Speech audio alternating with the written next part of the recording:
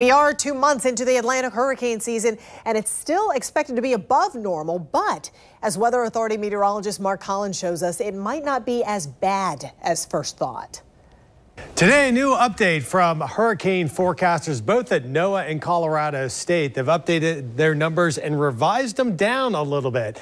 Still looking at an above average year, but another 15 storms in addition to the 3 that we had, so we could come up with 18. So that's the latest prediction from Colorado State, forecasting at least 8 hurricanes this year, 4 being major. In addition to that, NOAA, another agency, gives us a range of 14 to 20. They've revised their number of hurricanes down 1.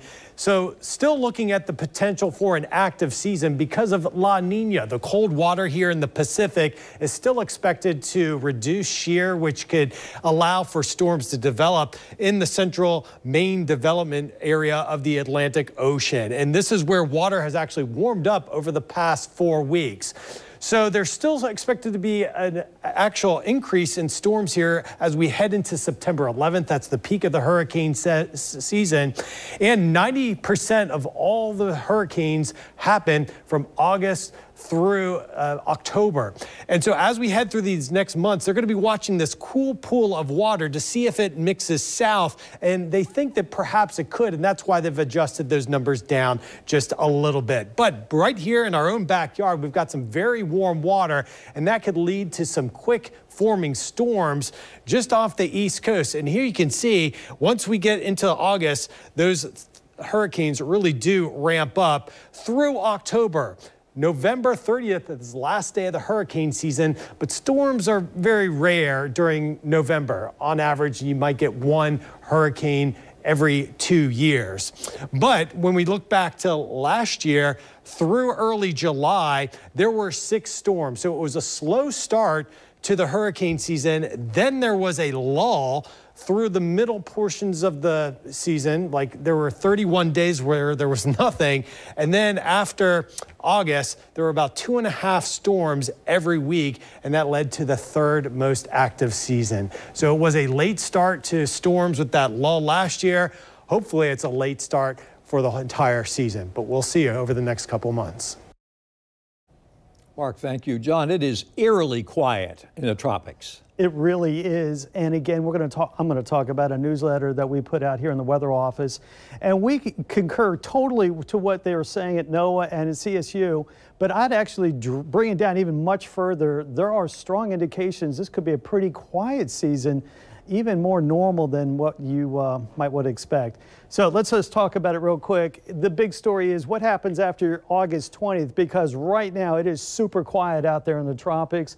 Here we are on the calendar. And again, this is May 1st. We get a couple every now and then in May.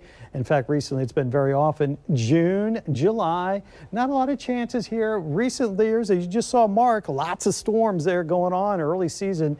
But now we really see historically the probability of seeing something develop really takes off, and that's what we're looking for. But right now, as quiet as you can ask it to be at any time of the year, and very little going on, very few chances. Upper level winds are all wrong. We have cold water in spots. We have dry air. We've talked about that Saharan air that has been working its way across the Atlantic Ocean. But this is what we call the MDR. This is the main development region. And we still see some pink here, which represents that we have the opportunity with warm water to get a couple of storms going. But this blue here represents much cooler than normal water that's going on there. And strangely, yes, there is a La Nina going on here, but right off the coast, water temperatures are really spiked. And as such, it's more of a El Nino looking pattern. So there's a lot of controversy here in terms of what makes a La Nina and El Nino. They do see it as being a La Nina at the moment. Technically, it is a La Nina, but there's unusually warm water there and unusually cold water out here in the Atlantic. As mentioned, there's a newsletter out there. We put it out here in the weather office. You can get it if you're an insider. Just have to go to newsforjax.com. There are all sorts of newsletters that we can get you updated on. Sports has some very popular ones. We have this popular one, the Weather Authority Insider. And if you sign up, just have to give us your email. You'll get these updated throughout the week. It says Wednesday there, but it's oftentimes just about any day of the week. Just as things get exciting in the tropics, you can bet we'll have some inside information on that. It's an edge to what you would not normally read or see.